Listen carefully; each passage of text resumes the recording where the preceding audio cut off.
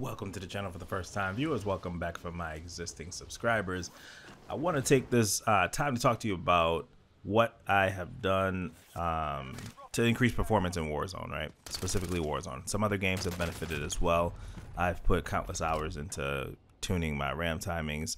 You know, I started off with the Corsair kits, you know, read through some forums, found out they weren't the best as far as when you're trying to tune them and get some lower latency, you know, like down to like CL14 and, you know, better speeds like that. So I went ahead and shout out to the homie Frame Chasers. So I'm gonna link his video and his channel in the description, but this is where, you know, I learned a lot about things like B-die. And I don't know if you've been in any of my comments recently, you may have noticed that I said, hey, you know, I'm tuning this B-die kit, or I just got B-die. When it comes to Warzone, my highs are incredibly higher. It is insane. So same exact setup, different kits of RAM. And I'll do my best to kind of explain what B-die is and why you should want to get it. When I was looking at RAM, I spent about $320 on those the Corsair kit. It's a good kit of RAM, right? If you just want to turn on XMP and roll with it, it was decent. But I wanted the best performance, especially when I had a 3090 and a 6900 XT. And I really wanted to max out the performance that I was getting. And when it comes to Warzone, I knew that my RAM was what was holding me back. I also knew that, you know, I had some issues with switching components a lot, and that might have been causing some of my lower lows. Like when I would get on a 3080, I would get like 130 FPS at times. And I knew it wasn't normal, so I never really accepted it. I always try to troubleshoot, and reinstalling Windows fixed a lot of that stuff for me. But when it comes down to this this B-die RAM, right? Let's talk about that real quick. So a kit of it was 120, and that's 16 gigs, right? And I ended up getting two of them for obviously fast math, 240. So I got two kits of them on Amazon during Black Friday, and usually they run about what I paid, and this is no discounts, nothing, about what I paid for 32 gigs, right? And this is, but the difference is the way you can tune these sticks. It's kind of like, the best way I can explain it would be more if you had a 10900 versus a 10900K or 11900 or a non-K SKU CPU that you couldn't overclock, right? So they can take higher voltages. And right now, the first stable overclock, or not really overclock, I underclocked it. The kit I got was 4400 CL19, right? The Corsair kit, and obviously there's no RGB, it's Patriot Vipers. I'll link it in the description if you want to take a look at that. I'll also link the B-die finder site, where you can look up whether or not a kit you're looking at is B-die or not, and it tells you, you know, some are B-die, none are B-die, or guaranteed B-die. Like when I looked at the Patriot Vipers, it said 100% guaranteed B-die, and it was the same for the lower tiered kit. But the reason I went with the higher tier kit, because there's a 4000 megahertz at CL19. I went with the 4400 CL19 because it was like $20 difference. I've told myself, you know, I'm not gonna spend this, I'm not gonna save the 20 bucks. Let me just start if there is any kind of difference. And this is just me being maybe naive, but if there is any kind of difference, I'd rather start high at the 4400 and work my way down, and have a higher ceiling possibly. First stable overclock I got was 4000 megahertz at CL17.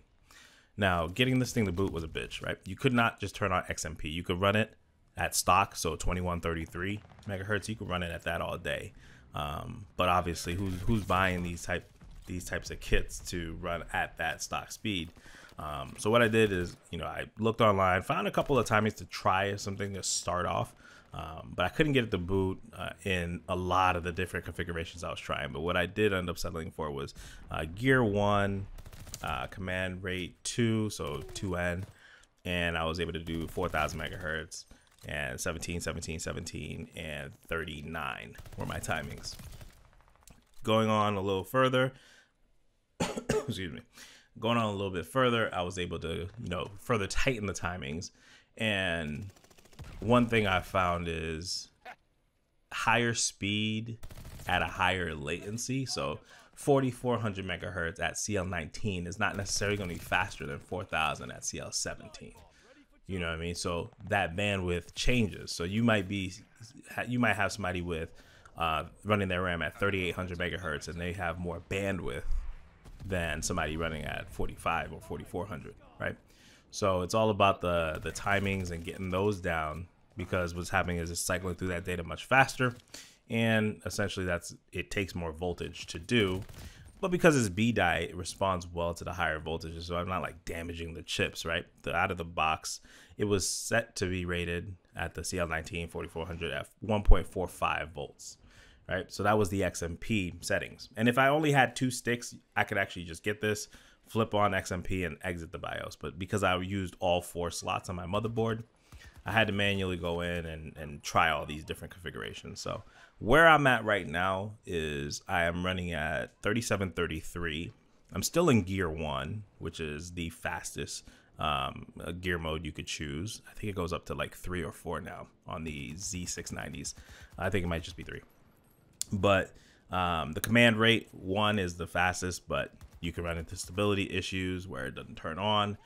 Gear 2, or not gear 2, but command rate 2 is where I'm at, and I'm again 3733, 14, 14, 14, still running 39, and then my TRFC, I've gotten it down to 374. I'm running this kit at 1.47 volts, so the most my motherboard pushes out to it is like 1.482 that I've seen using hardware info. And I say all that to say this. The end result was phenomenal. The same exact hardware minus the RAM, right? So the same CPU, the same GPU, same everything. I just dropped that in there, and I was able to just see a significant increase in FPS for me. So my highs on the 6900 XT, the highest I've seen it, has been 311 when I went to the Gulag. When I'm in the map just running around, just chilling, I've seen as high as like 260 FPS at 1440p. I always use the same custom settings as normal textures. Sometimes I go to low textures, but really it's normal textures, high filtering, and low everything else with the bullet impacts on. And those are my custom settings. It's nothing crazy. But again, I've gotten 311 in the Gulag. When I'm in the Gulag with the 3090, the highest I've gotten is like 295. And what if I'm not recording, this is kind of like the shitty part. If I had a second PC setup, like a 2 PC recording setup, because I have one PC to benchmark, turn it off, and then I have another PC to benchmark, right? But I haven't linked the two to have one on while the other one is also on recording it. I might look into that, but when I'm not recording, those are my frames that I get. When I am recording, usually drops by about 20 to 30 FPS. So it does drop a lot when I'm recording, but it's still much higher. So my average, when I'm running through the map with my default settings that I talked about, is like 180 is like my lows. But I remember when I was like happy to get 167, right? Like if that was like my averages, I was happy. But like my lows now are 180. And when I go into downtown, I think the lowest I can even see it, like my 1%, are like 160. Like that'll be like a 1% when I'm in downtown and a lot of stuff is happening. So, and my 0.1% probably are like 140 versus, like I said, my averages being in that 160 range. My lows were down in the 120, 130, with my 0.1%. And my highest I would see back in the day was like 210, 215. And that's during gameplay. And that's, obviously not recording or anything. That's just the highest I would get. Whereas now I'll be in certain areas of the map where there's not a lot going on. And I'm definitely getting like 260 FPS, 250 FPS. Getting into gunfights at over 200 FPS is amazing. So I know everybody doesn't have this level of graphics card. So it's not really a video geared for every single person. But if you're not getting the most out of your system, they're already hard to come by, these RTX 3000 cards and the newer, the better, more desirable Radeon cards. The 6700 XT is there all day, and the 6900 XT is also there, but it's also super expensive, right? But if you do want to try to max out your system, I would definitely recommend getting a kit of B-Die RAM, especially if your main game is Warzone or anything that requires really low latency, because you can tune it a lot better. So again, tying it back, it's more like the K SKUs of CPUs. So when you think about it that way, it's like getting a 10900K or 11900K where you can overclock it and change some things to it. And it scales well with voltages. After a certain point, like I wouldn't push past 1.5 volts. even though on my Corsair kit, my Asus, was it the ROG Strix Z590? That was the default voltage it set my RAM to running at those timings that you see in previous like 10900K videos. So it's just one of those things that it was really, to me, it was really high, and the timings weren't like amazing. It was like it was 15, 20, 20, 42 versus 14, 14, 14. Like these timings are much tighter.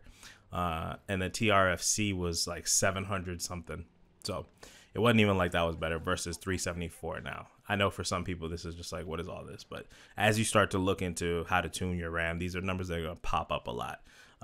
But yeah, hopefully this video helps shed some light and maybe has you looking in a different direction versus I need a GPU upgrade when you could spend $120 and get 16 gigs of B-die RAM, tune that and get more FPS than you possibly would have gotten from jumping up to a whole nother generation of GPU. So if you end up doing this, let me know. Or if you have really good RAM right now, or you have B-die or already knew about this, sound off in the comments. We'll have a conversation about it. But yeah, it was a pain to set up. I had to run a lot of mem tests.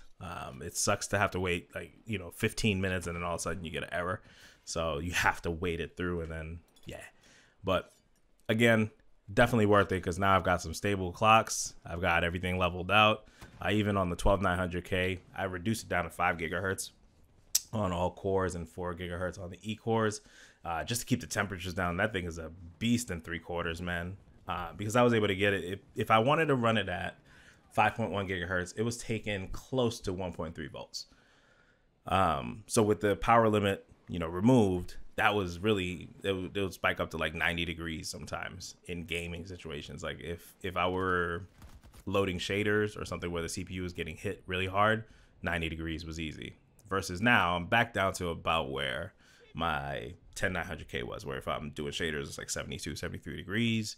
Maybe a spike to 80, but nowhere near. And I'm also able to run it at 1.25 volts. And it's been pretty stable. So I think the highest when doing multiple passes, I did the throttle test on Cinebench. It held the clocks, the 5 gigahertz, all 10 minutes. And it's not the best test, but it held the clocks for 10 minutes, and the highest I saw was like 96 degrees, and I wasn't running my cooler on full blast, so I was using the regular conditions of the Corsair H150i. So y'all be easy. I'll catch you in the flip, and get that B-die RAM if you want that extra performance.